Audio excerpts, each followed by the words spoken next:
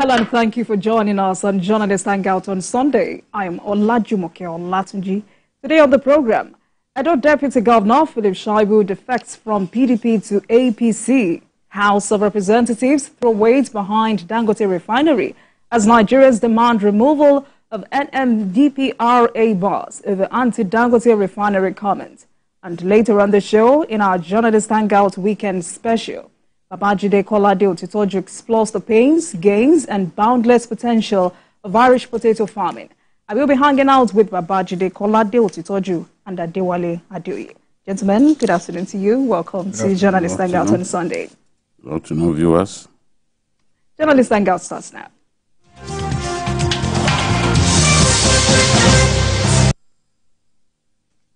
As medical advancement continues to evolve, Nigeria is striving not to be left behind. In Kwara State, north-central Nigeria, a burn-intensive care unit has been inaugurated at the University of Ilorin Teaching Hospital, Ilorin. It is a specialized state-of-the-art medical facility that provides advanced care for patients with severe burns. At the inauguration of the facility, Governor Abdurrahman Abdulrazak says continuous partnership with the private sector in healthcare is crucial to addressing complex challenges in the sector. Let's share the story by TVC News. Ibrahim Alege with you. The University of Ilorin Teaching Hospital, Ilorin, was established 44 years ago as one of the second-generation tertiary hospitals. Since then, patients with burn injuries have had to be managed in open general ward, which has been counterproductive because many of them died from infections. This led to the donation of this burn-intensive care unit. It is a specialized state-of-the-art medical facility that provides advanced care for patients who have sustained severe burns. As we all know, healthcare is a basic human right, even though that may not reflect in our society all the time. Yet, it's far from being equally accessible to all of us. So, the onus is on us all, as responsible citizens of this country, to bridge this gap and provide quality health care to those who need it most. This is a teaching hospital. Federal government cannot shoulder the responsibility of hospitals alone. That is what we know, but that is also costly. And illness is no respect of any status or creed. Everybody can be here at any time. But the availability of those things to be used to cater for that person is very important, very crucial. Please let us come to the aid of our health sectors. In his remarks, Governor Abdurrahman Abdulrazak, represented by his Commissioner for Health, Amina El Imam, says partnership with the private sector is the model of modern healthcare financing. Collaborative efforts like this bring together resources, expertise, innovation, and through education, proper first aid, and specialized medical care, which this new wonderful center will provide, we can together reduce the incidence, complications, and impact of burn injuries to the residents of Kwara State, all of Nigeria, indeed West Africa and the rest of the world. The burn intensive care unit is expected to enhance healthcare delivery at the teaching hospital. Ibrahim Alige, TVC News, Ilorin.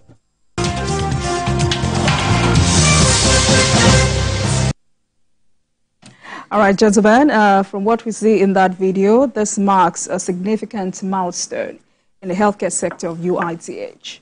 BICU.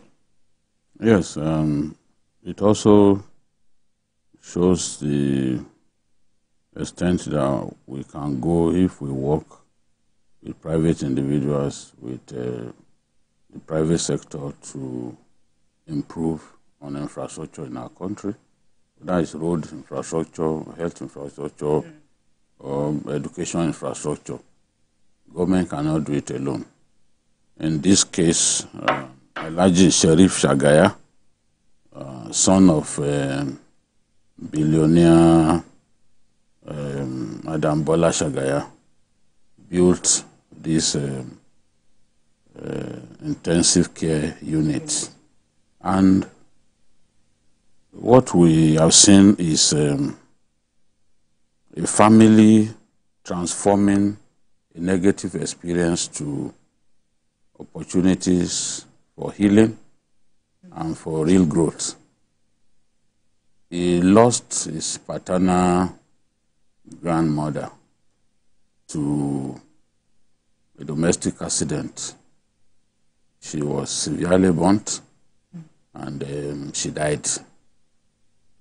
Sheriff then thought, okay, this is a painful experience, but how do we ensure that people who find themselves in such a situation get an opportunity to continue to live their lives? So we decided to build this burn-intensive unit at a cost of 250 million. You can imagine when an individual sets aside his money, 250 million, to give back to the society. I mean, this is a young man that needs to be praised for what he has done, and he is not somebody who enjoys the clear lights, the limelight. He didn't even grant an interview.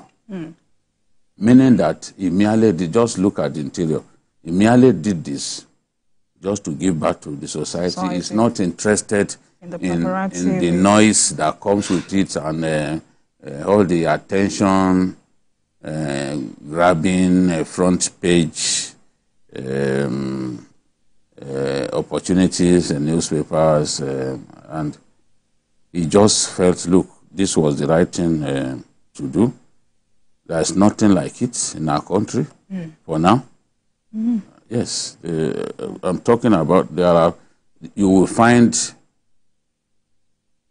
units of hospitals better equipped, but in terms of a unit dedicated to treating people who have suffered burns, no, you are not going to find anyone in this class. So we need more of such facilities, and I really want to thank Alhaji Sheriff for what he has given back to his community in Ilorin, Kwara State, and I also appreciate the leadership of the University of Ilorin Teaching Hospital for agreeing to the request of the donor of the unit to have it named after his grandmother, Alhaja Batuli Ajiferuke Shagaya.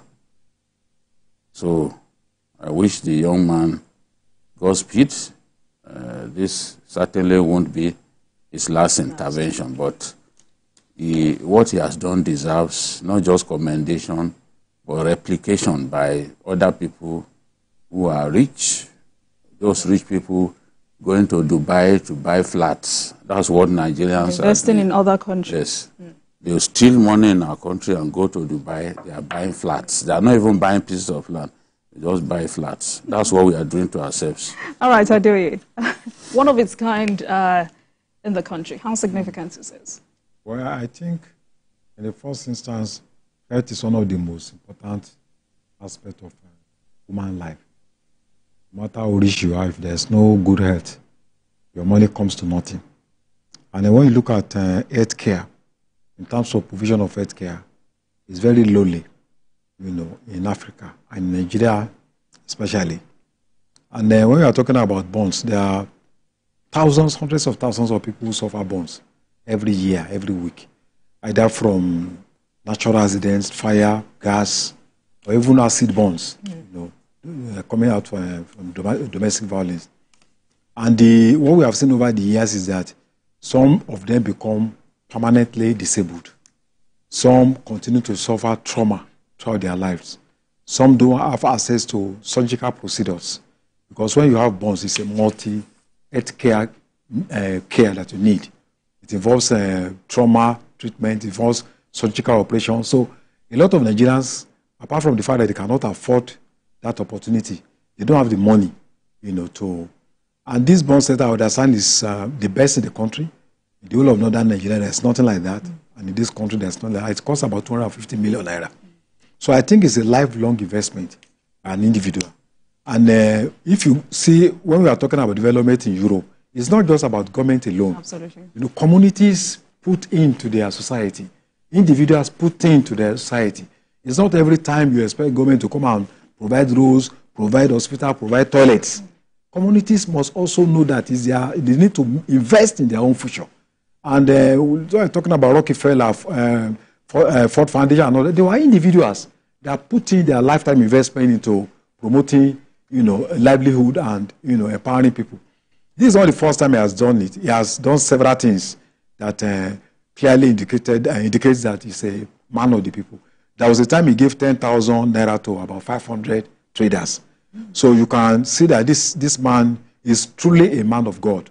And if we can emulate, if our rich people can emulate him, to minimize the social tension, the conflict, everybody calling on government to do this and all that, if individuals can put in, it will go a long way to solve the contradictions in our society. So I'm really happy for him. He's going to also create employment for people. And people will come in, and this is even medical tourism.